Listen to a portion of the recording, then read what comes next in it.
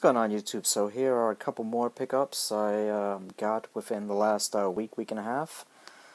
For the PS3, I got 50 Cent, Blood and what? Blood and something? Blood on the Sand. Gotta take that label out. God of War, Ascension. It's the only God of War I was missing. Now I've got the set. Mag. I got this for, I think it was $3. Complete. I know this can no longer be played because this it's online play only. There it goes right there. So if you put it in, it's going to try to connect to the servers, and the servers were recently taken down. So this is more like I guess a collector's piece. You really can't do anything with it, but it'll look good with my other PS3 games. NHL 12. This is a game I found the box in the GameStop dumpster dive, and I got the disc fairly cheap. Resident Evil Revelations, the only other Resident Evil game I was missing.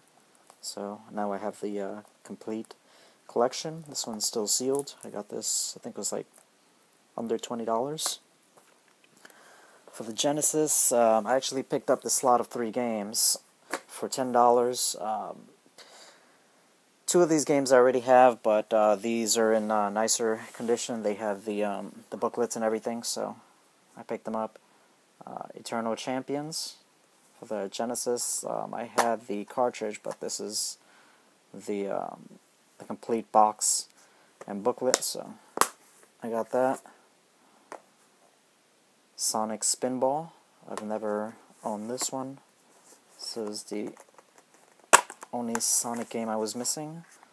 Game and booklet there. And I also had this one, but now I have a complete version. Altered Beast, one of my favorite arcade games while I was growing up. I used to always go to the movie theater and play this game. And I have it for the Sega Genesis and several other consoles. I have it on my main machine. And I had the cartridge, but now I've got the complete box and manual. For the PlayStation 2, Donald Duck, Going Quackers.